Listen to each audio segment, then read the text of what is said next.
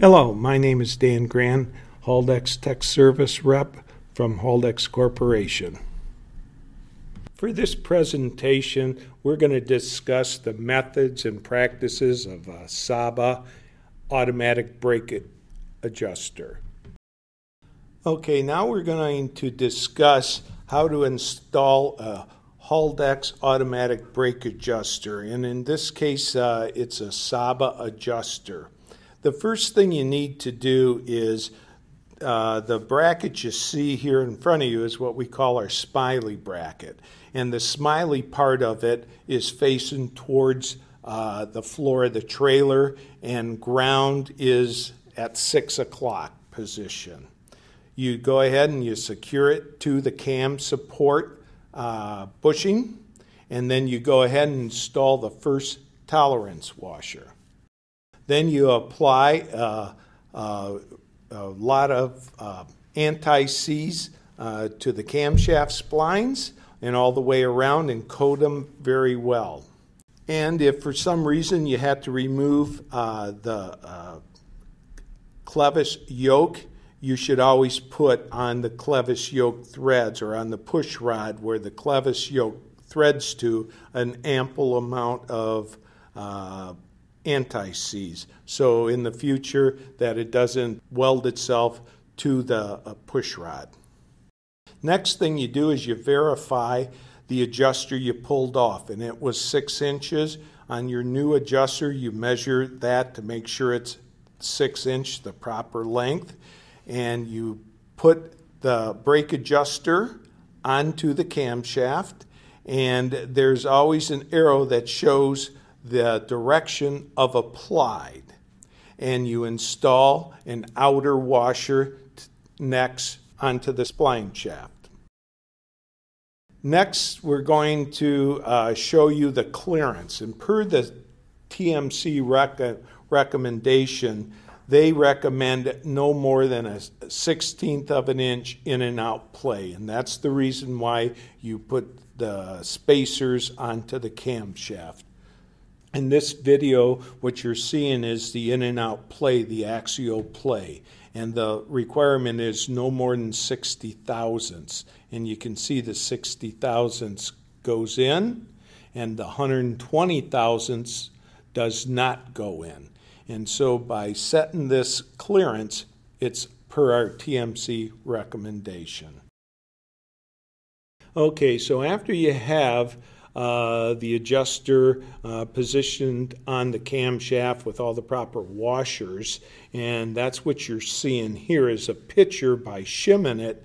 By removing and putting shims on there, you're centering the arm of the brake adjuster into the center of the clevis yoke, and that's what you're doing. And as the picture shows, this was installed incorrectly, so that you can see that you have to remove some inner washers to center the arm of the brake adjuster into the center of the yoke.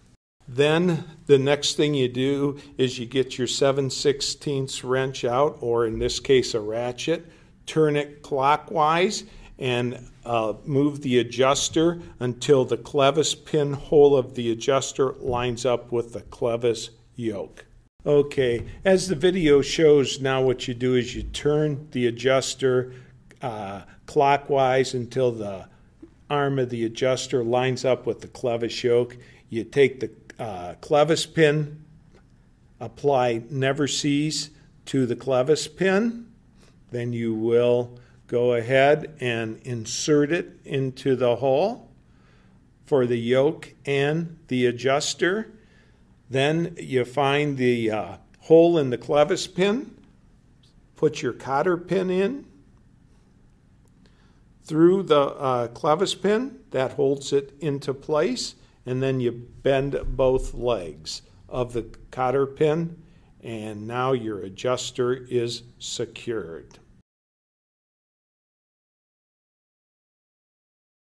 The next thing you will do is then you push the control arm towards the actuator, and in this case we are pushing it in a counterclockwise position.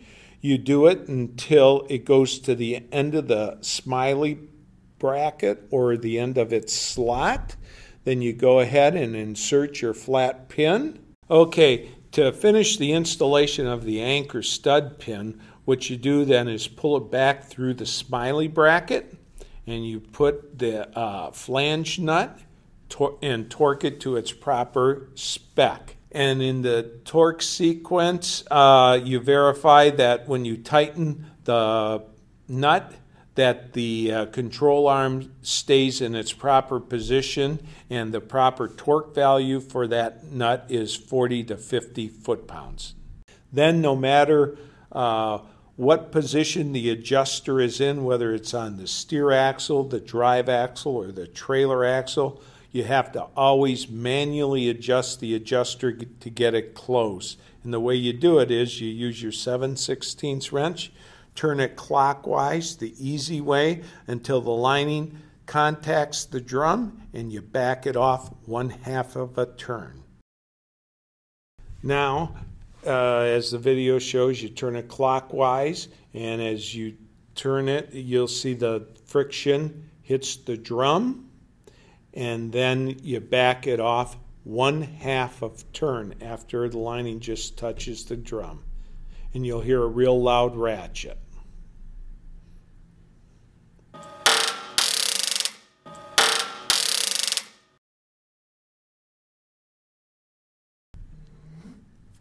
For more information, please contact Haldex.com.